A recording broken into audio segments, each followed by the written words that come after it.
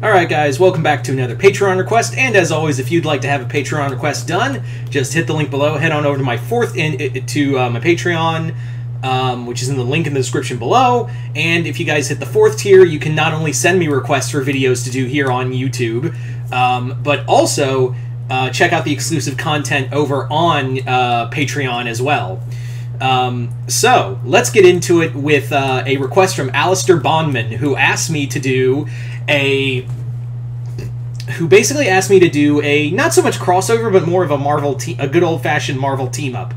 Basically what this is a team-up between Captain America and X-23 after she became Wolverine. Now, technically they never really met other than a tie-in in Secret Empire, and that was when they were fighting each other. So that was about it. But we never really got to see, we've never really had Steve and Laura Kinney really hang out. So Alistair Bondman asked me to do a team-up story between Cap and Laura after she became Wolverine for a hot minute. And there is like a good time frame between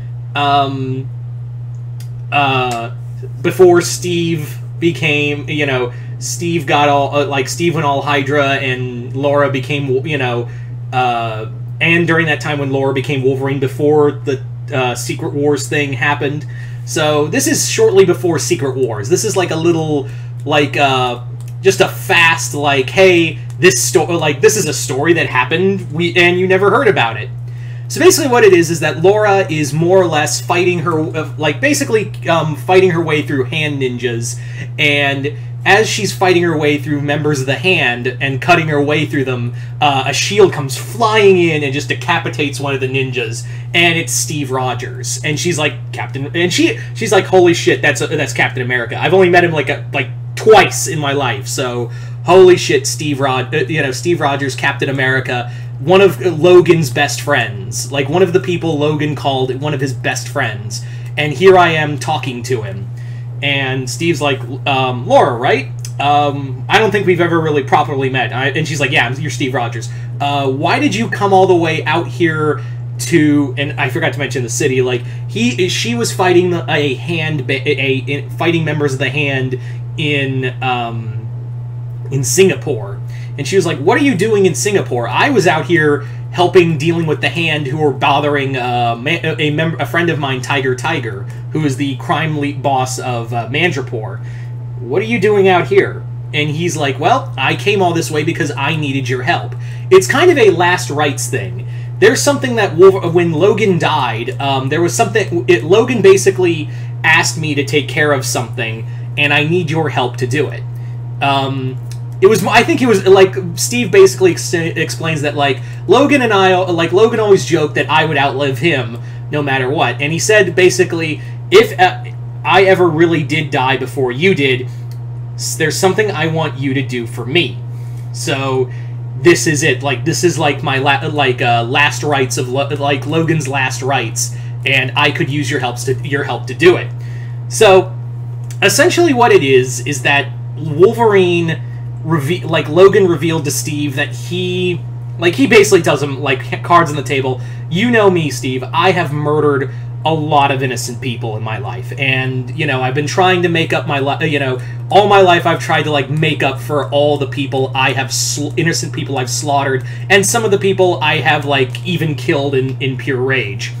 So, basically, I made a journal. I made a whole-ass journal of, once I remembered everything, I would always remember the names of the people I killed and the ones and I've more or less logged. It took me months to do it, but I basically logged all the names and dates I murdered someone, so when I look through it, I can remember why I keep doing all this. Why do I keep joining all these teams when I should just be like, nope, I can't join another team, guys. I know I'm all Mr. Popular out here, but I need to put on some boundaries. He's not like that. This is basically like Wolverine is like his own secret punishment whenever he takes a life. And unfortunately, when Steve Rogers, when Rogers went to go bury it and, you know, take it and, you know, keep it, it's gone missing. And there's a problem. Guess who has it? Omega fucking Red. Yeah, Omega Red has basically taken what like Logan's whole thing. Like, he basically stole Logan's diary and is now using it to hunt down the family members of the people he's killed as like an extra fuck you to like kind of rub dirt in Wolverine's eye, like, haha, you can't protect these people whose lives you've already ruined from me. And it's like him just being petty. It's just Omega Red being fucking petty to Wolverine in his death. And Laura can't have that. So Steve and Laura team up to basically team up to stop Omega Red from killing everyone in that diary. So they basically talk, like they basically have this conversation, because at this point Laura is still getting used to calling herself Wolverine, and she's like, you were one of Steve's friends, right? And he's like, I like to think, and Steve's like, I like to think so. Logan and I had our differences, but I always respected the man. Like, he and I were old soldiers. Like, we knew what it was like to do these hard choices, and I don't think I learned to move past it. I learned to overcome all of that because I always try to look to the future. Logan, I don't think could stomach. I looked to my fellow man. Logan looked to a bottle. But that was until he met the X-Men, and when he met you, Laura. When he met you, when he found out about you, he didn't stop. He didn't He wanted to be better for your sake. And I think you are the only person worthy of taking this mantle. You are the only person in existence to take on that mantle and to be that person. He is, I think it would be a crime if you just decided not to do it. So they eventually do, they basically follow Omega Red's whole trail of bodies he's been leaving, and Cap's like, this is gonna stop. And I've always thought, Omega Red, honestly, and I can't be the only one who's thought that, Omega Red would make such a good Captain America villain. I've always, and you made me think, well, he's a Wolverine villain. Yeah, but Sabretooth started out as an Iron Fist villain. Kingpin started out as a Spider-Man villain before going to Daredevil, mostly. There's been multiple times where villains showed up in one comic and became the villain to someone else.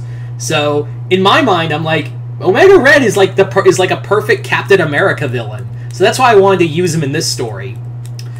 But yeah, so Omega Red and Cap fight, and he's just like, that super soldier serum isn't going to save you from my death tendrils. And he's like, I don't have to stop you. I just have to distract you. And this is when Laura comes in and just gets him, jumps on his back and just starts stabbing him repeatedly in the back, with her foot claws too. And eventually Omega Red is driven away, and thankfully it was right before he got to the next name on that list, which was a orphan child that was now living with a foster family, because Wolverine murdered his parents during Enemy of the State during his mind control state. So the kid, who's now 4 or 5 years old, he's like, "Who are you?" And she goes, "Wolverine." And she's like, "I like Wolverine," because she didn't understand, but the foster parents know, you're wearing the face of this kid's murderer. Your dad, or the person you're pretending to be, is the reason that kid's an orphan. And Steve corrects him, saying, he wasn't in his right mind. That was a good man, and this is a good woman, who can take on that mantle and maybe make something positive of it. So there you go, guys. That is pretty much our X-23 Captain America team up. So I'd like to thank Alistair Bowman for sending me this request. Other than that, hope you all enjoyed this review. Yeah, I'm Mr. Multiverse. I'll see you next time in the Multiverse.